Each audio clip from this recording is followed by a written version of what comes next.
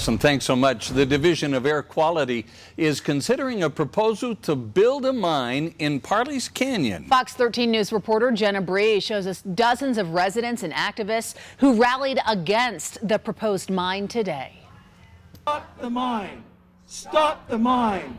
Stop the mine! This is just one front in the battle to try to stop this gravel pit. Scott Williams is one of the nearly 27,000 Utah residents who signed a petition in opposition to Granite Construction's proposal to build a mine in Parley's Canyon. I've lived here most of my life, and I just love this place, and I love it because we are so lucky to have the natural assets that we have, the mountains, the desert.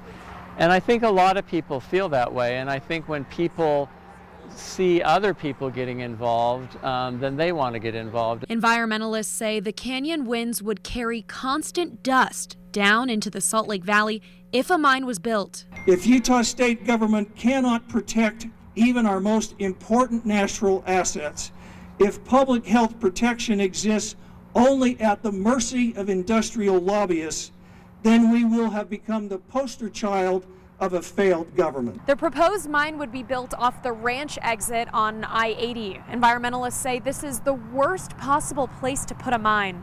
Utah is literally full of limestone.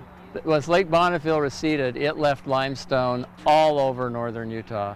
So there's lots of places we can get it, and there's never been a process to say, where's the place that we can get it that has the least impact on wildlife, the least impact on people, the least impact on the air quality. I reached out to Granite Construction in response to the rally. Chief Marketing and Communications Officer Aaron Kuhlman sent me a statement writing in part, quote, "Granite is sensitive to our neighbors' concerns, and Granite intends to adhere to strict environmental controls on the site.